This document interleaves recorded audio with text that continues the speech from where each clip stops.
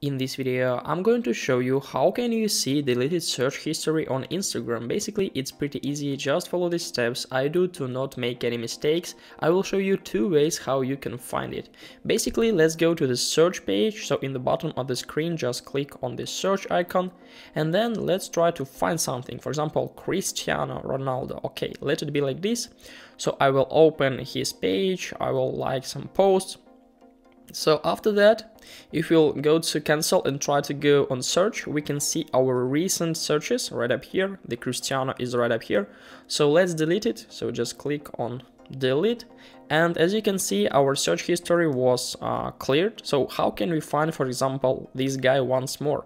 So all we need is just to remember the first letter of searching. So if we'll input C, we can see that this account is right up here. So it's pretty easy to find it. If you remember the first letter. Basically, yeah, this is our page. But sometimes it doesn't work correctly, basically. For example, if we'll try to find something like surfing or other stuff, we can just try to click on see results, go to accounts, try to find something like this, just opening. And if you'll go to our search bar and delete it once more, and if you'll try to search for surfing, as you can see, now it shows some of accounts but not all of them. So how can we find them? How can we try to find them? Basically, we need to go to our account page. In the right bottom corner, just hit the account icon and then just click on more in the right top corner and then go to your activity.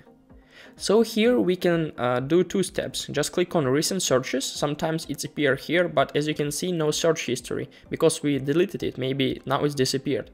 And the other way, the last way we can do is just to click on interactions and then click on likes.